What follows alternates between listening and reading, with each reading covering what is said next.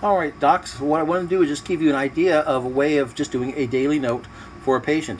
This is me, and let's say I have not been in since April the 2nd. I'm going to put my cursor in front of the daily note, and in the third row, first column, it says no new causative factors. So I would ask, hey, since we saw you back in April, any falls, trips, slips, or accidents? If they say no, you hit the no complaint button here where it says no new causative factors, and today's date is here, and they were last in on April the 4th. Sorry, April the 2nd.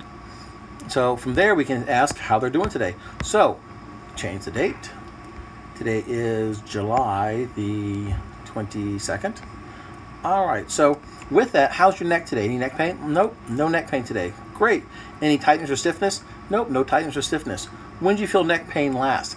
Last time I felt neck pain was a couple days ago. So I can go to the far right, fifth column, third down, last felt pain on or about. And from here I put asterisk by the ones they typically use, and I would say, how would you rate your pain a few days ago?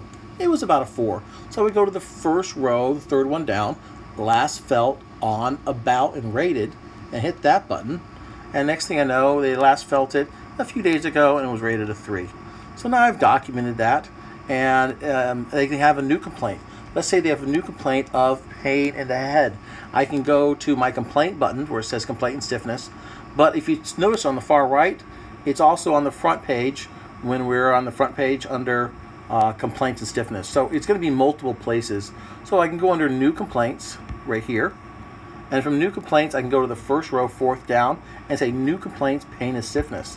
So today we have headaches, which are rated a 2, and this began today, and I'm going to type in the word ZEST, and I've already made this shortcut with Apple, so that means this date is an estimate. Very easy. So I did this new complaint with new complaint in the header, so the next time I see this patient, let's say I come back to see the doc in a week, I take this new complaint, hit it, remove it, hit this, remove this. When did I feel it last? Don't care.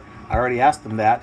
I put my finger where my keyboard is on 2 letters, and I simply move it to the right, and now I've used my keyboard as a scroll or a cursor, and now I can delete it. So on the iPad, it's very easy to delete. Just pull up your keyboard on the far right, and again, right now I'm hitting the R and the Y, and that disappears the keyboard and allows me to scroll like so. So objective's done. From there, for the objective, I reviewed records on the first. I can get rid of that now. Again, just removing this. I can do my palpation findings on this individual, and let's say he has pain at occiput and C1. And I'm going to check some visual range of motion prior to the adjustment. So the first row, third row, first one down, says visual range of motion. I can say turn your head to the right, turn your head to the left, and now I have mild restriction going to the right, mild restriction going to the left, and there's pain looking right and left, and I would like to see this improve after today's treatment. Easy peasy. From there I can mark down any muscle spasms that the patient has, and then it moves to my assessment. Well, today they did have a new condition, so to do this, I would simply, even though it says progress, I'm going to do it again by hitting the progress button, and then the progress I'm going to hit down has a new condition, single, with today's date. Awesome. I also can change the diagnosis from here, adding I'm going to adjust occiput and C1, and when I do that, I can now change the diagnosis.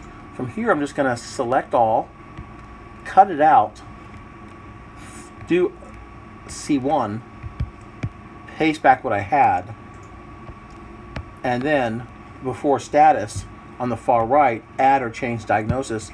I did this based on palpation findings. So now I documented why I've changed the diagnosis. They had a new condition under their progress, and today's treatment is going to be the same thing. I did a 1 to 2 region manipulation. I did physical therapy on them, and that's it for today. Where I did the therapy, for how long, what position they were in, what I adjusted. Let's say I'm going to adjust this 2 now. And when the person comes back, when he come back once more this week. We are done.